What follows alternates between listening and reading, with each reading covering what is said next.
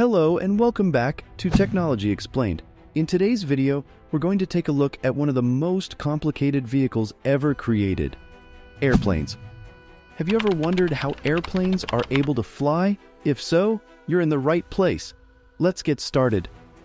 An airplane is a type of aircraft that is designed to be able to fly through the air. It is also known as an aeroplane, and it is considered one of the most complex machines ever created. Airplanes are used for a wide range of purposes, from commercial air travel to military operations, cargo transportation, scientific research, and more. The main purpose of an airplane is to transport people, goods, or both through the air. Airplanes are able to do this by generating lift, which is the upward force that opposes the weight of the aircraft. The lift is created by the shape of the airplane's wings, which are curved on top and flat on the bottom. As air flows over the wings, it creates a difference in air pressure, which generates the lift force. In addition to the wings, an airplane has several other important components that are necessary for flight. The fuselage is the main body of the airplane and houses the cockpit, passenger cabin, and cargo hold. The engines provide the necessary power to propel the airplane forward and generate the thrust needed to overcome drag. The landing gear allows the airplane to take off and land safely, and the control surfaces, elevator, rudder, and ailerons, are used by the pilot to maneuver the airplane while in flight. There are many different types of airplanes, each designed for a specific purpose. Commercial airliners, for example, are designed to carry passengers and cargo over long distances, while military fighter jets are designed for speed and agility in combat situations. Cargo planes are designed to transport large quantities of goods, while smaller airplanes are used for personal transportation or recreational activities such as sightseeing or aerobatics. Overall, airplanes are incredibly complex machines that have revolutionized the way we travel and explore the world. They are the result of decades of scientific research, engineering, and innovation, and they continue to evolve and improve with each passing year.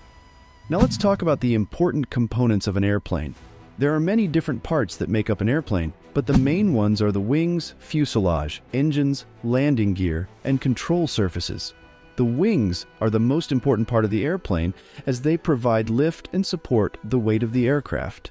The fuselage is the main body of the airplane and houses the cockpit, passenger cabin, and cargo hold. The engines provide the thrust needed to propel the airplane forward, and the landing gear allows the airplane to take off and land safely.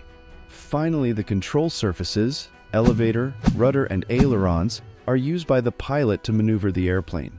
Now that we know the important components of an airplane, let's talk about how it gathers speed. The airplane accelerates on the runway using its engines and the aerodynamics of the wings. The wings are designed to create lift by generating air pressure differences between the upper and lower surfaces of the wing. The engines provide the necessary thrust to overcome drag and move the airplane forward. To understand how airplanes fly, we need to talk about the four main forces that act on an airplane in flight: lift, weight, thrust, and drag. Lift is the force that allows the airplane to stay in the air and is generated by the wings. Weight is the force of gravity acting on the airplane and is opposed by lift. Thrust is the force that propels the airplane forward, and drag is the force that opposes the airplane's motion.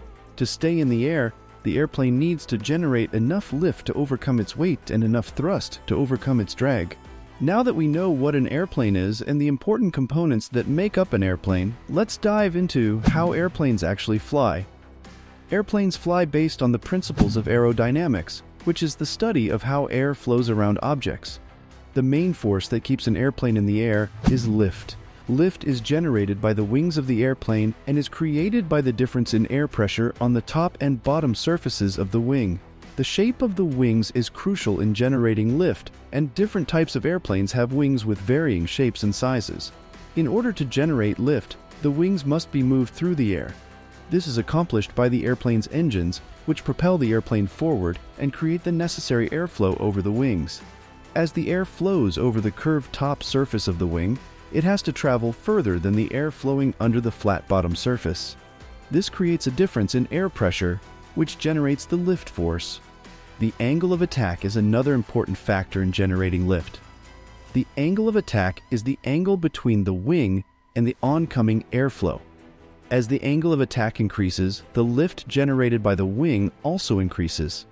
However, if the angle of attack becomes too high, the airflow over the wing can become disrupted, and the wing may stall, which can cause the airplane to lose lift and potentially crash.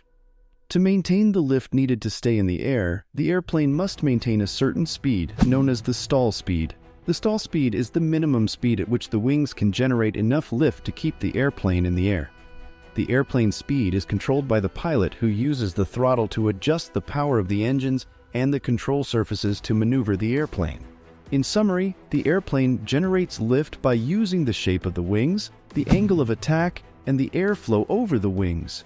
The engines provide the necessary forward motion and airflow over the wings, and the pilot controls the speed and direction of the airplane using the throttle and control surfaces. The science of aerodynamics is essential to understanding how airplanes fly and how they are designed. Now that we know how the airplane stays in the air, let's talk about how it keeps direction and control while flying.